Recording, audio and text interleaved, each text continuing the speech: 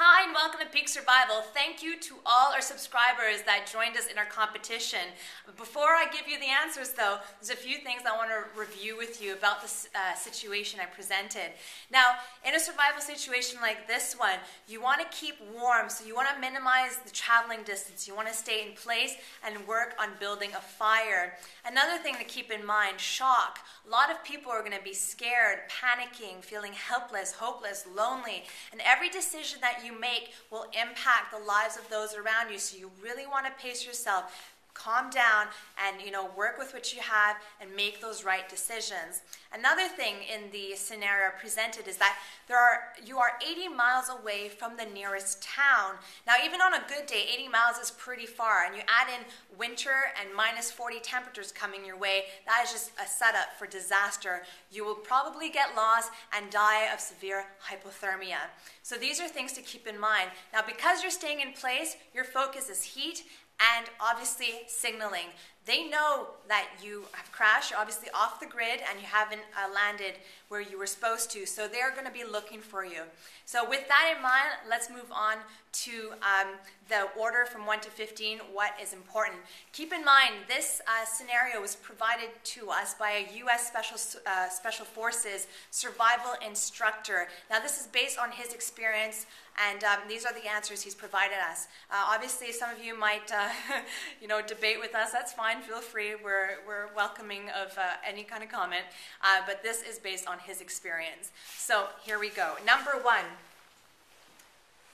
lighter.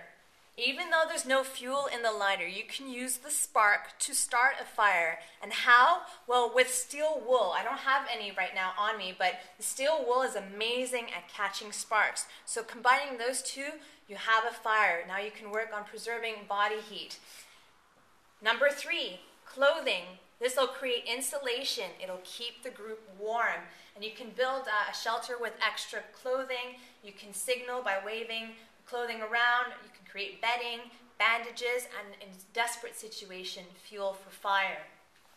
Number 4, a can of lard. Now this has multiple uses. You can use it as a signal mirror. By polishing it with some steel wool, this will generate 5 to 7 million candle power. And you can climb a tree to get higher, even get to higher elevation and have someone signal. And you have 80% chance of being rescued within the first day when you're signaling. Another thing, the contents inside, you can put it on your skin to protect yourself against the cold. You can also use as fuel for a candle and an empty can, water storage, and you can also use the can to melt snow. Hydration is crucial. Number 5, a knife. Now, for you knife enthusiasts out there, this is a 510 Rant Bowie knife. I'm going to be doing a review on it shortly. A knife will provide constant supply of firewood. You can clear the area for shelter, cut branches, example spruce and pine tree for ground insulation. Now 2 inches of spruce or pine will provide 50 times more insulation than snow. So again, it's keeping you warm. Number 6, this is going to be symbolizing rope. This will improve your shelter building significantly. Now keep in mind, there's no natural or easily accessible rope. So, you got to work with this. And also you can tear small pieces and make snare. However, chances are you may not get very much or even anything. And you really want to conserve your energy. Number 7, chocolate. This will provide energy. It's great. It has carbs, and it's not going to create major digestive demands on your body. Plus, it's a moral booster.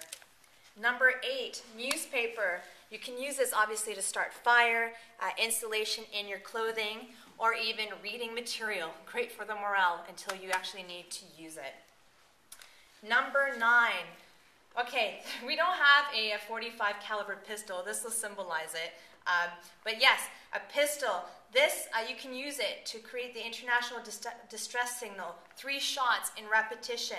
Why? Well, chances are, by the time you get found, you may not have enough energy to make enough noise for the search party. Now again, keep in mind, you don't want to waste bullets trying to catch small game unless you have an expert that happens to be there with you. You can use the butt of the pistol, actually, as a hammer to help you chop wood with your knife. Another thing, you can use a black powder to help with fire. And then you can also use a small piece of cloth and place an empty cartridge of the pistol and start a fire by firing the pistol. These are really neat things to know. Okay, number 10, flashlight. You can use it for signaling, fire starting with the battery. You can combine that with the steel wool. I'm going to show you how in another video shortly. And obviously light in the evening. Number 11, compress kit. You can use this to light a fire, installation, or possible injuries in the near future. Right now, everyone's okay. Number 12, a lot of you like the whiskey. So whiskey, you can use it for fire building aid. The empty bottle can be used as water storage. But a negative about this is someone might, go and drink it, and this will lead to hypothermia because the alcohol, I don't know if some of you know, takes the temperature it's exposed to. So if you're drinking this in minus 30 degree temperature, this will freeze your stomach and esophagus. Watch our video on hypothermia.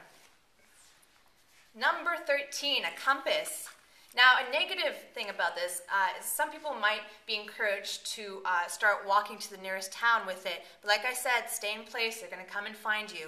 And some compasses have a lot of shiny surface, so you can also use that as signaling. Number 14, ski poles. You can use these for shelter building. Finally, number 15, the map. This might be a negative because it'll encourage someone to walk to their nearest town in combination with the compass, but stay in place. And another great use for a map is actually ground protection or as a water container. This has sort of like a wax surface on it, so you can fold it to create a bowl. So there you have it, 1 to 15, these are the answers.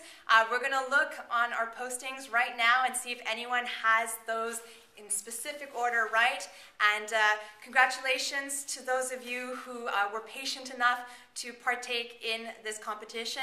We look forward to having a few more competitions with you in the future, and stay tuned for more wonderful videos.